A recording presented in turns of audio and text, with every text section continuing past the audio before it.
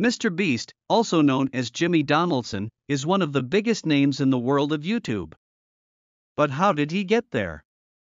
Let's take a look at the history of Mr. Beast. Mr. Beast began his YouTube career in 2011, uploading videos of himself playing video games. He quickly gained a following for his comedic commentary and energetic personality. As his channel grew, Mr. Beast began to branch out into other types of content. He became known for his wild stunts and challenges, like giving away thousands of dollars in cash and prizes to his viewers. But Mr. Beast isn't just known for his wild stunts. He's also made a name for himself as a philanthropist, with a focus on education and children's charities.